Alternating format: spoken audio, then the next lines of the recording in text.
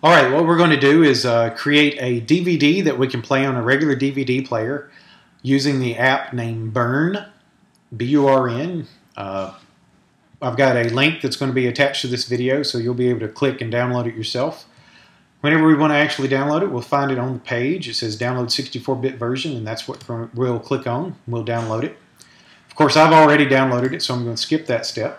Actually going to go to the Applications folder. I'm going to open up Burn.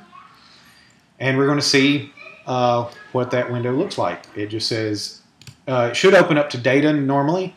We'll actually click over in the tab that says video.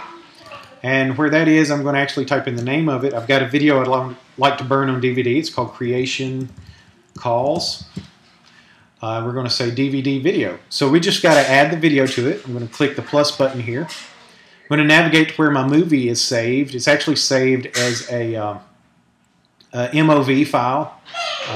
You can export from iMovie to create an MP4 or MOV. It really doesn't matter because Burn will convert it into the proper format in order to burn a DVD. I've selected the movie there. I'm going to hit open, and it's going to say it's an incompatible file and we want to convert it to MPG. We're going to click on the convert button. It's going to ask where do we want to save it. We are NTSC in North America, so we'll save it in our movies folder just so we'll have it. We're going to hit choose, and it's going to encode. Now it's going to take a few minutes to encode the file. I have a pretty fast computer here, and it's still going to take a few minutes for mine. On a slower computer, it's going to go much slower. It may take up to 30 minutes or so.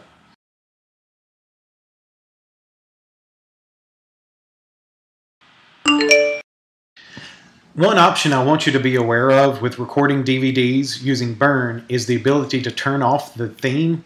By default, there is a DVD theme that just gives you a button you click on.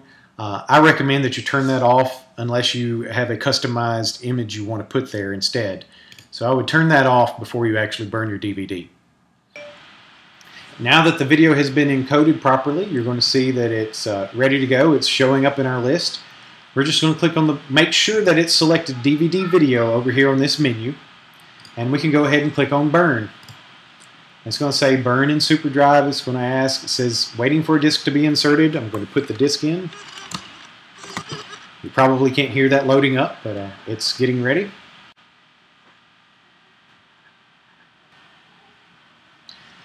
You may get this notice saying that you've inserted a blank DVD. We're going to click on Ignore this time. And in our dialog box for Burn, I'm going to actually click the button that says Burn.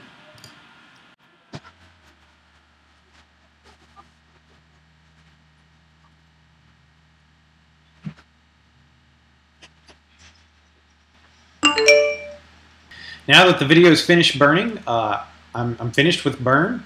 I'm going to actually quit the application. I'm going to hit the eject button on my keyboard to eject the DVD. And it just ejected. I'm going to put it back into my computer. And we're going to see if DVD player can actually play this video.